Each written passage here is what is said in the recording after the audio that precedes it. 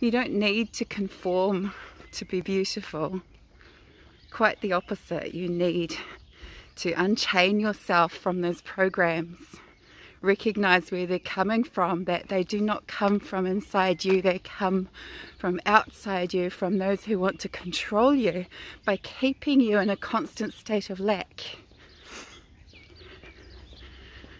Our true nature is light, our true nature is abundance, our true nature is love.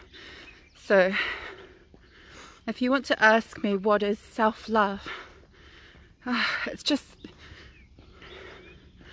the recognition of self-love is just the love that you already are, and doing your damn best to remove all the layers that you've built against it, the darknesses that you've popped over the top, or that other people have popped over the top, all of these layers of confusion and separation and division.